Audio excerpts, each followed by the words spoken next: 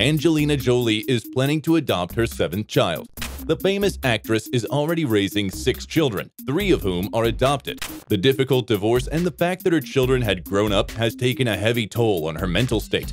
Fans suspect that she is experiencing a sense of emptiness that she is trying to fill. To do this, the Hollywood star decided to adopt another child. Perhaps it's gonna be a native of Jamaica, which Jolie visited not so long ago. It's possible that the celebrity will take a baby from a local orphanage. All of Angelina's 6 children supported their mother's decision and are looking forward to the upcoming event. However, there has been no official confirmation of this information. What do you think is really going on with the actress?